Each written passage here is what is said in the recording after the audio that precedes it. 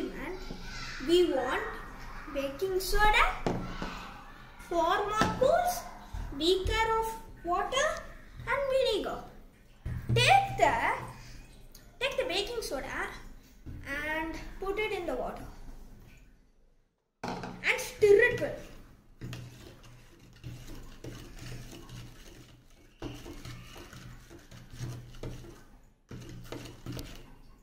Okay, now take the 4 mothballs and drop them in the water. Can you see? They are settled down. Now take vinegar and add it in the water.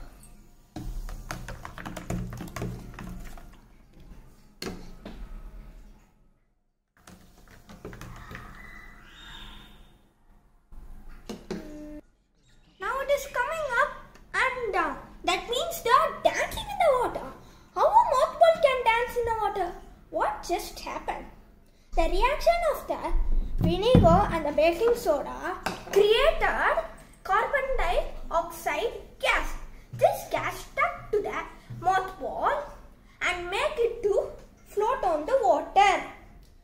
This gas was released into air and the mothball sank down again.